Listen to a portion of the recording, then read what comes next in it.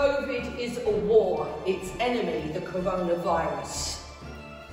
Made to conquer the world, weaken, attack and divide us. Hundreds of thousands lost, fighting in hospital trenches. Army of medical staff redeployed off sub benches. Air raid shelters made in the safety of our own home.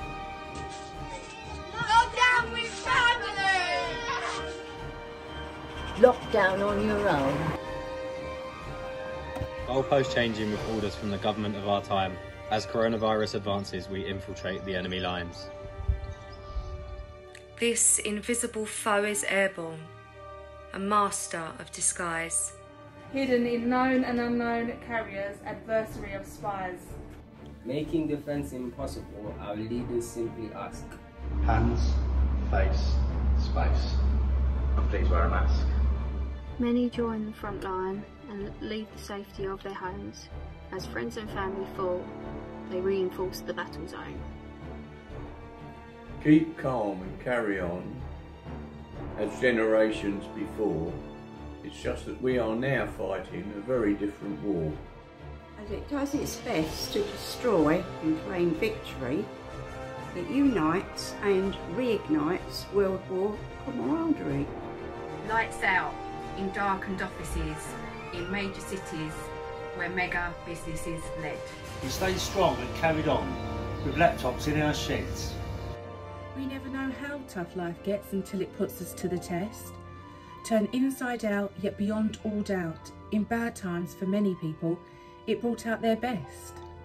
Neighbours we've lived alongside for many years on end.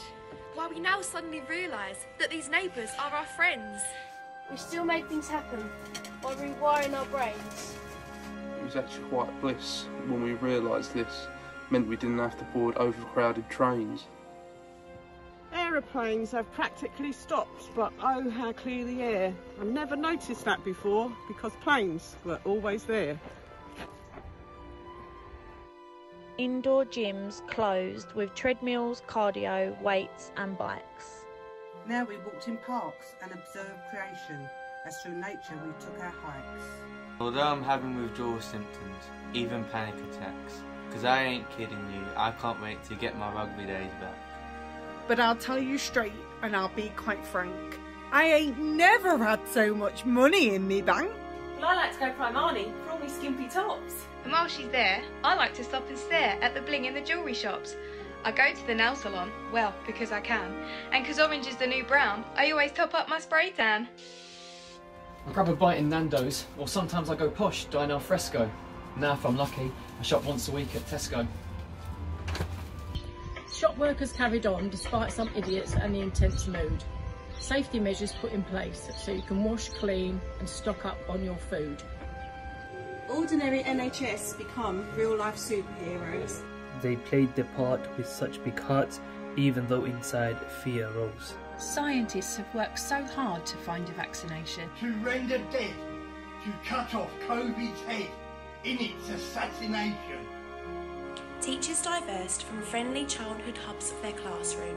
As well as opening up for key workers, we taught using the power of Zoom. Teachers handed over and parents did their best, but for some of them, well, it really was a test. Hold on a minute, you're having a bubble. May teach you maths, you're just asking for trouble. I mean, I'm their mother. I teach them right from wrong, not fractions, divisions, short or long. You get me, I hope. It just ain't my thing though.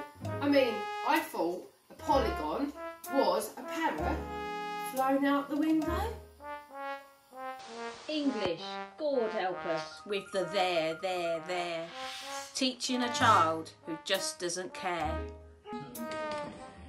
His mind is just simply not on it, whether Shakespeare wrote a beautiful sonnet, and as for your Midsummer's Night Dream, quite frankly, dear teachers, I could scream. And how you've been chosen to do this as a career, well, I've come to the conclusion that you're all nuts, my dear. And as for sharing laptops and teaching on Zoom, can't wait till these kids of yours are back in the classroom. Our eyes are opened as we've never known before. We must live a different life to protect those we adore. All of a sudden, the mobile phone has taken second place. How we long for interaction, up close, face to face. The magic of a friendly hug as tension melts away. The importance of saying, I love you.